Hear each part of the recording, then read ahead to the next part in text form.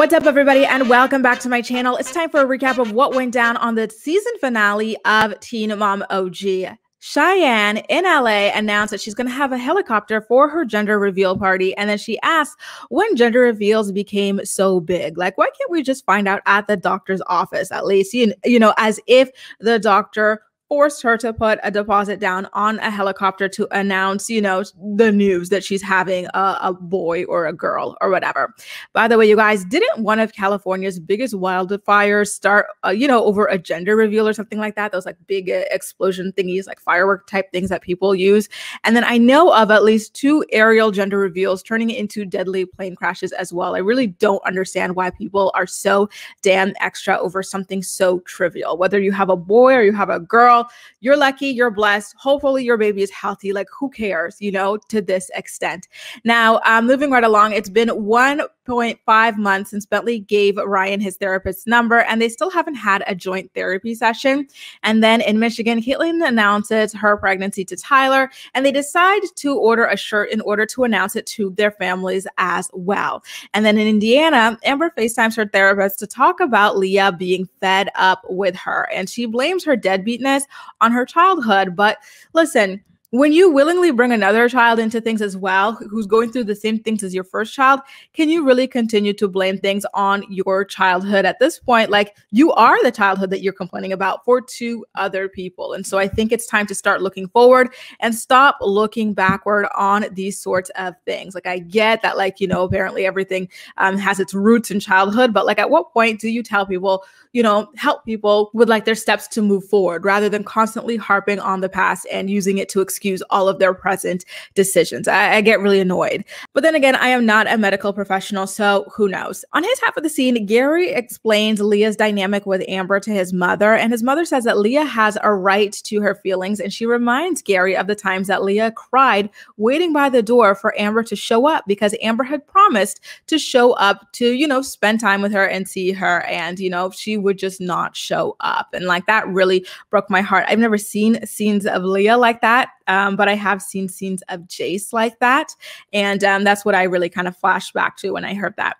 Gary said that he's tired of Amber telling Leah that she's going to understand things when she's older, and he wants her to just simply apologize. You know, he's like, listen, I don't think she understands just how powerful a simple apology can be without looking to make excuses and, like, you know, claiming that everything is going to like click and come together in the future. So in LA again, Cheyenne finds out that she's having a boy. She's so lucky to have one of each. Then down south in Tennessee, Ryan the Unabomber and Mackenzie talk about him finally being ready to go to therapy with Bentley. Ryan says that he doesn't like talking about himself, which I guess is true. He very much prefers talking about his quote unquote trigger, Macy. And Mackenzie spills the tea that the 2 of them have actually gone to a therapist for their relationship. And then I wondered whether it was after the first or the second Tinder affair that Ryan had. So Ryan then, you know, comes back and he talks about how he enjoyed the conversation with the therapist and was looking forward to the next one. He doesn't know how many more sessions he's got to go until he can do it alongside Bentley. And oh my God, y'all, this man is still filthy. I wonder what he smells like. Can you guys take a guess? Now in Indiana, Amber has a Zoom call with a lady from an organization that's supposed to help mothers reconnect with their children. This reminded me of Tamra from the Real Housewives of Orange County, you know, doing that sort of thing. It's like Estranged Mothers or something like that. So it's amazing. You can have all the resources in the world, but if you refuse to like take the advice that all of these professional people are giving you, you know, and put them into practice and actually spend time with your children, then you're kind of just wasting everybody's time at the end of the day. And we all know that that is how Amber is. She doesn't want to leave her house to go spend time with any of these damn kids. You know, it's all just for show, in my opinion, of course. So in LA, Cheyenne finds out that her son Ace tested negative for VLCAD, and she feels guilty about the idea of celebrating that because, you know, her daughter Ryder has it and she'll always have it for the rest of her life. And she doesn't want to make her feel any different. I thought that that was a really beautiful, like complicated sentiment that she had, you know, it was like, oh my God, that really is such a complex situation to be in. In Tennessee, again, Bentley tells Macy that his therapist told him that Ryan called and did a phone session. She then talks to Taylor about it, and they are both cautiously optimistic about him, you know, continuing to do it. And so Taylor calls Ryan a dark cloud and says that Ryan needs to be drug tested before they go together for a session because he never looks sober.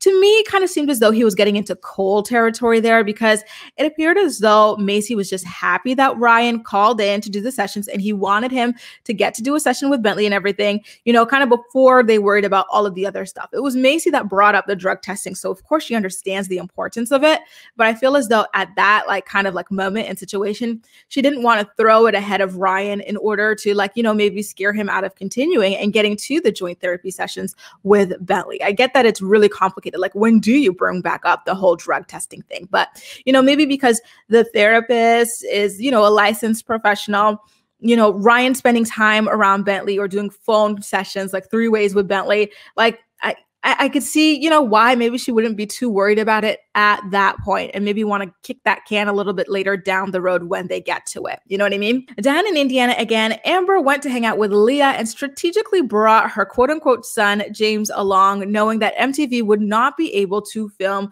Leah dragging her again for my finale special. You know, so she later just recounted the visit with her producer and pretended to cry about Leah not being ready to spend more time with her again.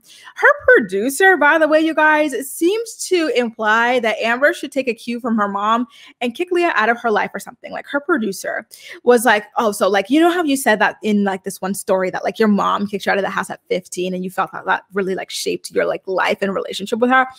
I'm like, sis, town, village send, whatever the hell your name is, Leah is like 12 years old.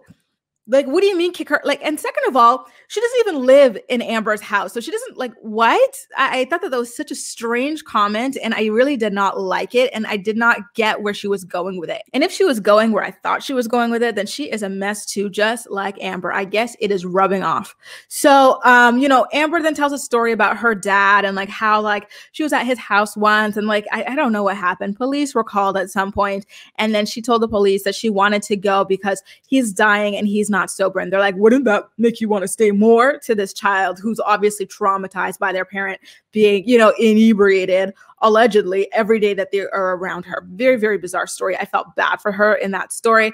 But listen, she tried to squeeze out tears for these stories and for her daughter, but as usual, they never came out. I did see like maybe one tear, but it was barely there. It wasn't a very strong stream of water. It's kind of like, you know, when you like close a tap and you think you close it all the way and you get a couple drips, you know, not the full stream. It was kind of that. So, you know, in Michigan, y'all, Catelynn announces her second miscarriage, which is very unfortunate, but she thankfully seemed to be handling it much better than she did the first time. She really has come quite a long way. And then we then see, you know, Nova, she's got like this little statue thing that Catelynn and Tyler had made after their first miscarriage. And Nova's the one explaining, you know, that the baby, you know, had been miscarried or something like, and, you know, I was like, okay, she seems to understand, you know, that this happened. And I thought that that was nice. And I'm really proud to see how well she has kept herself together this entire season. She has looked so beautiful, well put together. Her hair was always done, makeup done, nails done. She just looked so much happier and healthier. Her horse was brushed the couple of times that I saw it too. You know, like she was really like, you know, vibrant again. And that just made me so freaking happy for her. And as you all know, she and Tyler did manage to get pregnant again. And she is still currently pregnant with what is going to be, there's Carly, there's Nova, there's Veda, and fourth girl, y'all, fourth girl, but third that they're, you know, going to be raising by themselves. Anyway, you guys, that does it. A recap of the Teen Mom OG finale episode. I got to say, this season was so dry, and I think it's getting shorter and shorter because usually their seasons are maybe like 16 episodes, like it's never ending, but this one went by really, really quickly. It was only like 12 episodes. And I also have to complain, listen, Macy witnessed a whole shooting, you know, and we never got more than like a little afterthought conversation about it.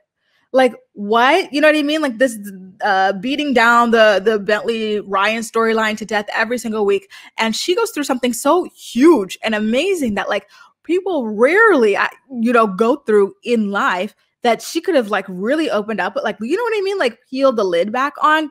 And we got like no content about that. That was really, really disappointing to me. But anyway, y'all, I don't know. And I'm also really curious, y'all, where does Cheyenne's money come from?